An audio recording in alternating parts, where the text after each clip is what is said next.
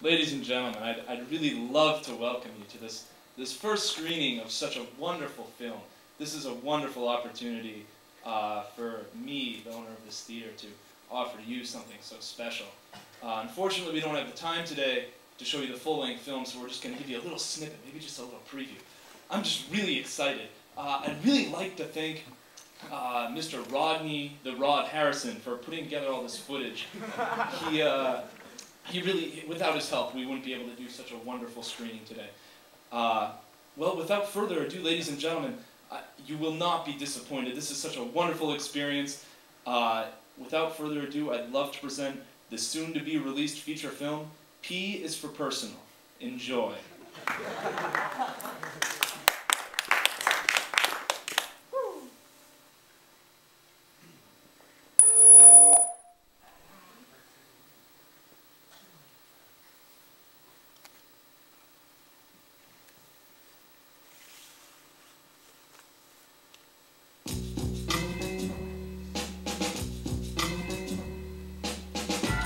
Boasting such revolutionary events at the end of the Vietnam War, the re-election of Richard Milhous Nixon, and the rise of disco, the years between 1970 and 1979 constituted a decade of rapid change. Perhaps no one felt so acutely the upheavals this decade brought as did the rock group Elemental P. Their career roller coastered over the span of 4 albums, 2 world tours, and 3 long years of alternating success and failure, marital problems, drug abuse, and yes, even death. Would you come in here? The Rod is making a movie. He wants to do some interviews with us.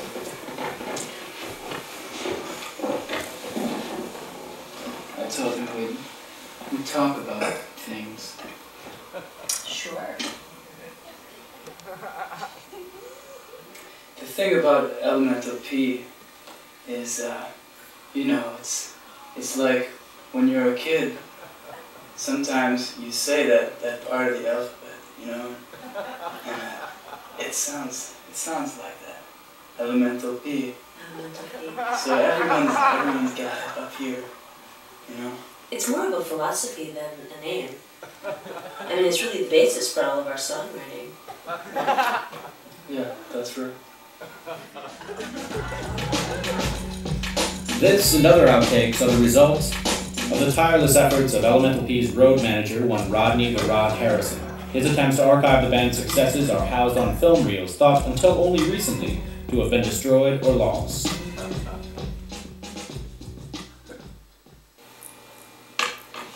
Yeah, so, I'm making this set of films for posterity's sake. Well, you know, I love the Lance, and I love the Elemental P, and I love the Cherry. The Rod loves everyone in this project, and the Rod, it's for the future of American music, and not only for this band, but for the Lance, man. I fucking love that guy.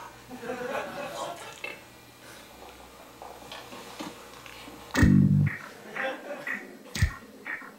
It all began in 1974 when Cherry and Lance met, fell in love, and recorded their first album, Motel California.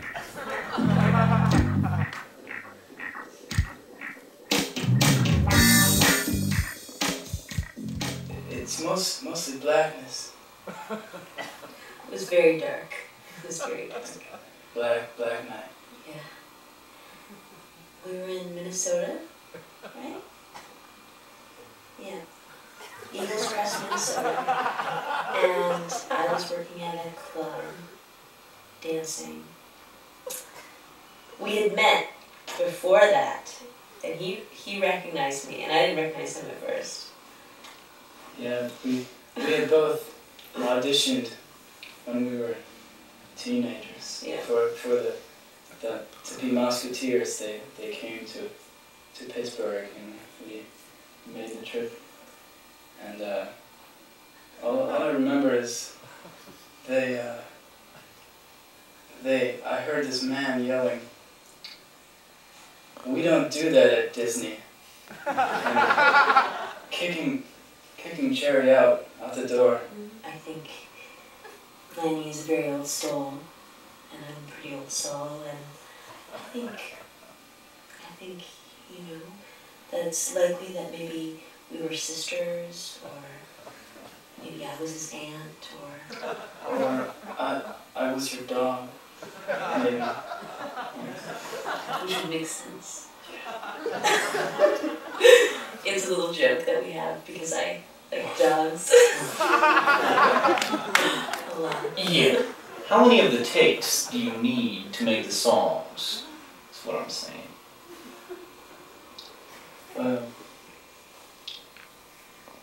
We usually call her one take Cherry. Because, you know, it only takes her one take. Now that makes some kind of sense. One take Cherry. And I just feel it, you know, and I think that's, when you're writing your own music and feeling your own music, you only need one take. One take Cherry.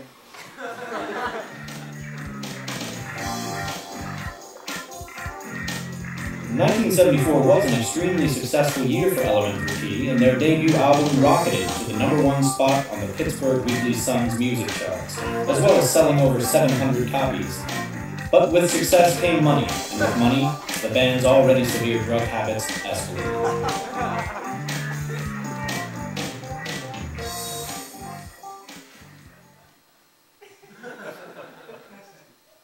It's completely for the band, for the use of the band. They need to relax.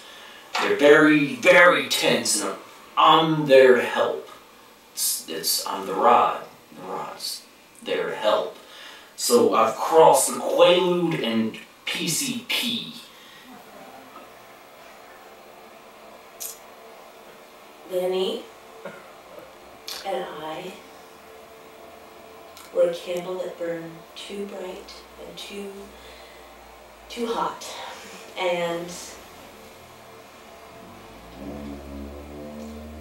you know what happens to candles that burn too bright and too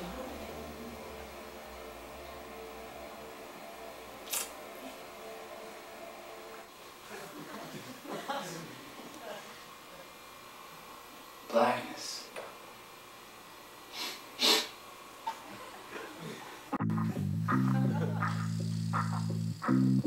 After rehab and their remarriage in late 1974, Cherry and Lance began an ambitious rebuilding of Elemental P, launching their first world tour and releasing 2 new albums entitled Gossip and Apartments of the Holy in quick succession.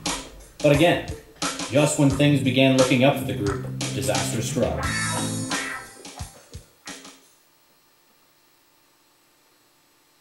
Randy was such a great guitarist.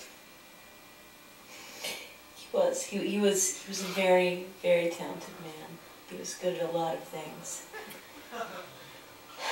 Great at guitar. And a lot of things. A lot. The night it happened, did I ever tell you? The last thing he said to me, he said, Lance, are you gonna do the laundry tomorrow? Am I gonna do the laundry tomorrow? And he was like that. I mean, he was so giving. And now, for him, it's just blackness.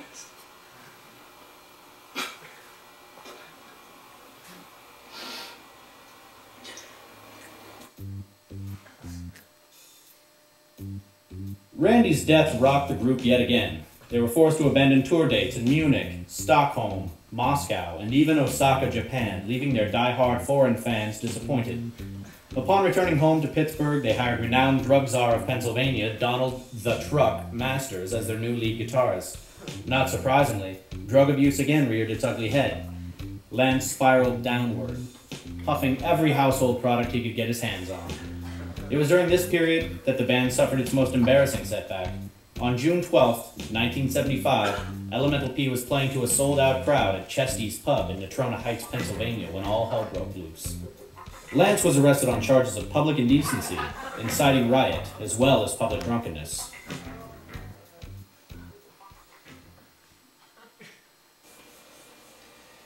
You know, she looked so much older.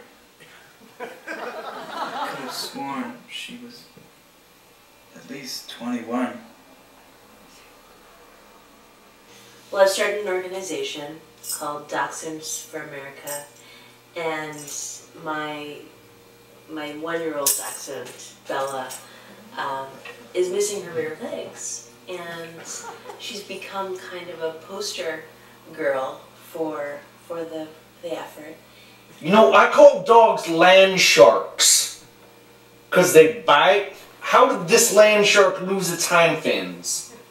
She was chasing after a ball, and she got run over by a Chevy, and we've been a long way together. And I wouldn't be the woman I am without him. And I still love him, but I found something that gives me a lot more fulfillment.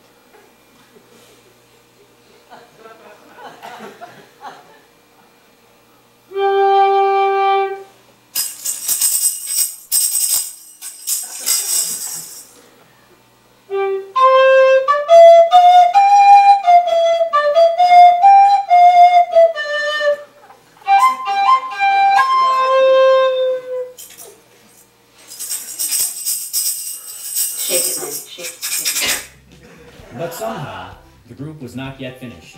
Cherry and Lance remarried again in December of 1975, finally kicked their various drug habits, and tried to recapture the Elemental P sound. They began with a live album, P Comes Alive, which was recorded during a series of concerts in the Rod's basement. The success of the concert series and their live efforts encouraged the group to compile a greatest hits album entitled GHIJK, the very best of Elemental P. Many record stores in southeast Pittsburgh sold out of the album in the very first 6 weeks after its release. Bolstered by their renewed success, Elemental P mounted yet another world tour, including a concert in New Delhi, a concert that Lance, for one, was to never forget. Because if we hadn't played that concert, I wouldn't have met Mahindra, my spiritual teacher. They have a philosophy over there in India that in the beginning of time, it all was just blackness. You know, it's all okay, in the end. The Lance, he got into some other things. It's all okay for Elemental P. Even that Indian stuff, it all relates back to Jesus, like Jesus said, back here somewhere in the back. The kingdom's child. And it's, what happens next for Elemental P, it doesn't really matter, because they're not going anywhere. I'm here to tell you that because Lance found Jesus in the Indians, they're not going anywhere. They're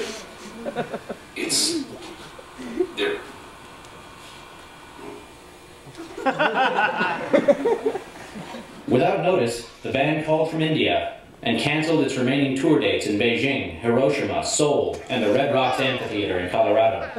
Aside from occasional reports of seeing the Rod in East St. Louis, no one heard from any of the band members ever again.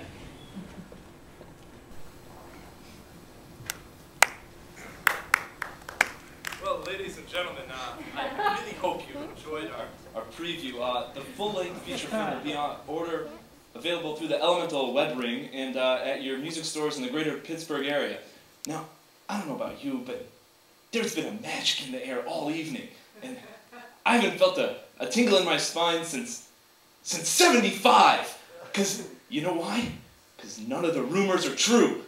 That's right, for the first time in decades, Elemental P is back. Lance Lovelands and Cherry Loveland Smith singing their really popular song, How Will I Survive? Let's hear it for Elemental P!